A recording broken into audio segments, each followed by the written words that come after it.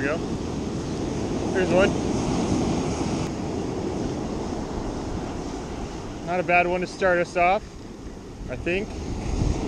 Feels decent.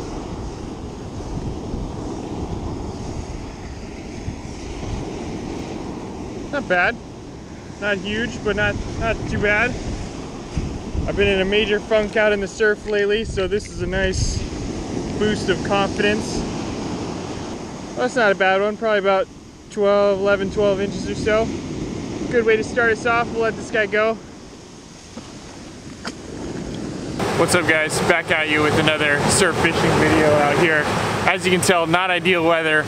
On the way over here, it was just dumping rain pretty much the whole way. And actually right now it's not too bad. It's like a really, really heavy fog. I'm sure the rain will come back, so I'll probably have to throw this camera back in the bag and we're gonna rock the GoPro for a while. But just want to give a quick intro. Never mind, thought I had a bite. Anyway, I've been in a little bit of a slump lately out in the surf. The fish are definitely around. I've been seeing other people catch fish, and some big ones too. So I'm excited to get in on the action. We're starting off with some sand crabs here, and hoping to find some fish. Might try some other stuff, but we're gonna start off with the sand crabs. So let's get out there. We already got one. See how many more we can get. All right, guys, show you really quick what we're using here. It's a fish finder setup. A little 2-ounce pyramid sinker slider with a bead to stop that from going over the swivel here. And then our swivel, and about a 3-foot leader to our J hook. And on this hook, we're putting these little sand crabs. A lot of people have asked me how I hook these, and I don't think it really matters that much, but for me, just like to keep it simple, right through the shell, just like that. Keep that hook nice and exposed, so when the fish comes by, perch are notorious bait sealers, so I like to keep that hook exposed, give you every opportunity to hook the fish.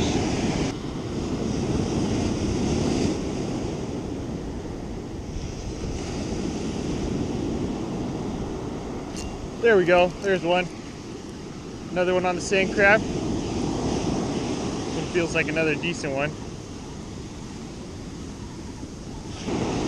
Whenever I'm bringing in a fish, you never want to fight against the wave, always going with it. And there you go. This one is actually a red tail surf perch. So you can see my sand crab right there. Here in California, you got several different types of surf perch. I think the two most common ones are barred, like that first one I caught, and on red tail, which is this one here. I'm gonna let him go. Hopes of catching some bigger ones. All right, not a bad way to start, and I still have my bait, so we're gonna throw that one back out there.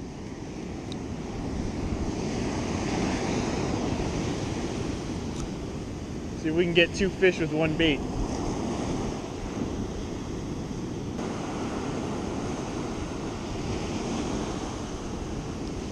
There we go, there's another one.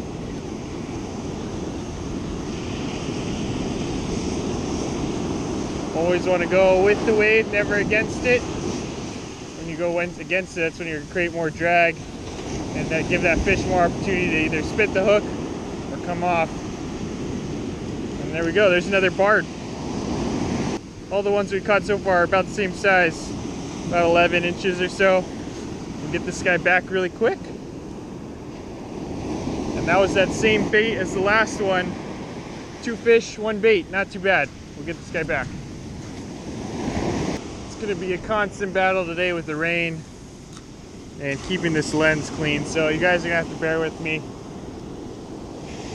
Fortunately, there's probably gonna be some places where there's definitely some water on the screen, but we'll work with it. All right, guys, I gave the sand crab a shot for a little while.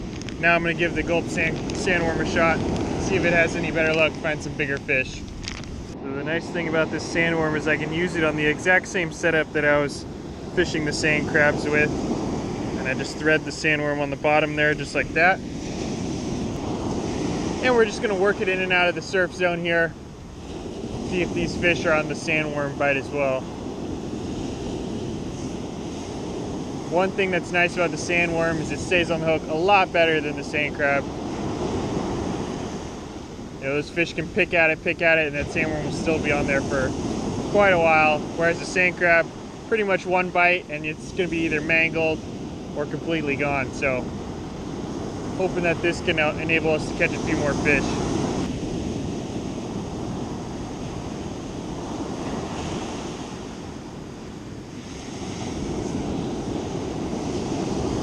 There's one. First cast.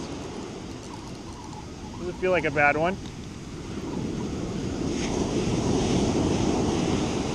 All right, another red tail here on the sandworm. First cast, that's a good sign. It's been a while since I've caught a red tail on my channel, and the way you can tell a red tail from the barred is obviously they have red tail here, but the dead giveaway is this top dorsal fin here, and if you can see when it's fully engaged, fully up in there, it's got a pointed tip. You can see the tip there, very pointed as opposed to the barred.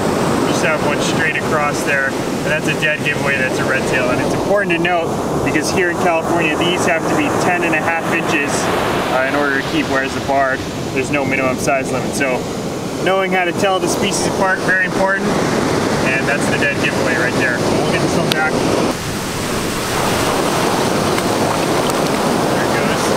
Back to the surf. Let's keep at it, see if we can get a big one. Wow, look at that. Even crabs like the camo sandworm apparently.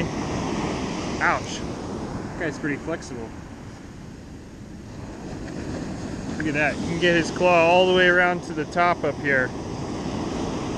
But anyway, I think that's like a kelp crab or something. Interesting catch. Not what we're looking for. Get him back.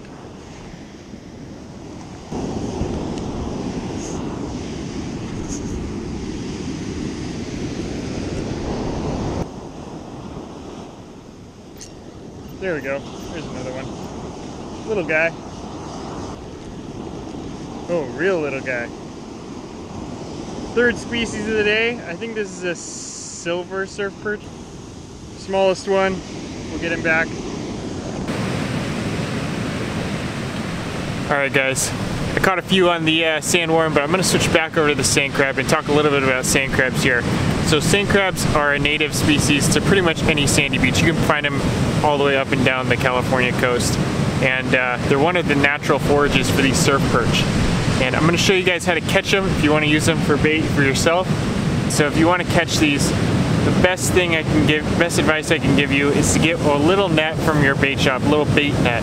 And you want one with the holes that are big enough to where the sand will go through, but not too big where the sand crabs will fall through. So basically it's like a little filter. When the water goes in and out, you'll be able to catch sand crabs.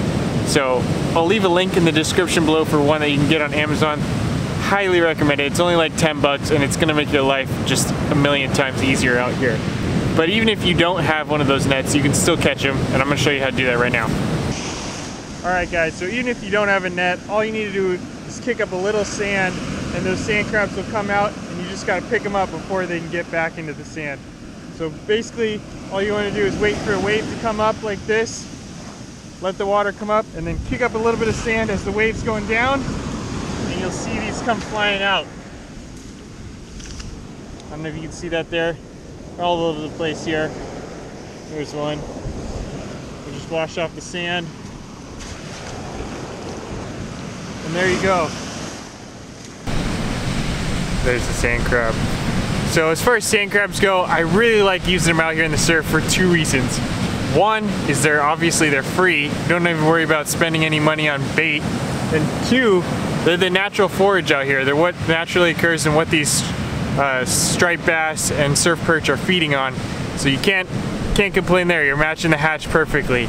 And it's one of the most productive baits out here in the surf. So I'm gonna go ahead and put a few of these on and see if we can catch one more surf perch to close out this video.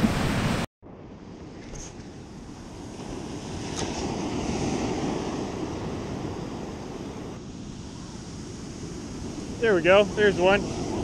I just switched back over to the sand crabs. I wasn't getting much action on the sandworm anymore. And instantly, we're hooked up with another surf perch here. Feels like a decent one. It's fighting pretty good in the wave here.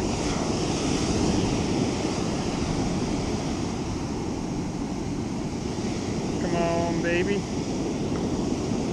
Oh yeah, that's a good one. All right, biggest one of the day so far. All right, guys. Best one of the day so far. There's a nice little surf perch there, probably about, I'd say 13 inches or so, maybe about a pound and a half, maybe a little less, a little more, who knows. Nice healthy little surf perch there, keep us going, and we're gonna get back out there because I think there's more out there. Rain's starting to come down a little bit harder now, so it's probably ruining the shot, but that's alright, we're gonna make it happen anyway. We got our sand crab on here, ones we just like the ones we just dug up right here in the sand, and we're just gonna see if we can get one of these perch. One more, just need one more good one to finish off this video.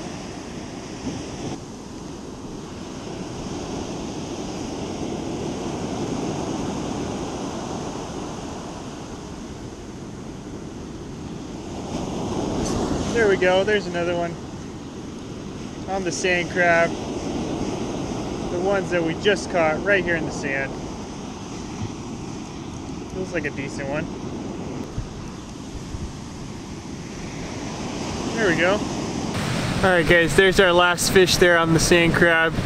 And leave a comment below if you like this idea of video. We got plenty of more things we can forage for in terms of bait.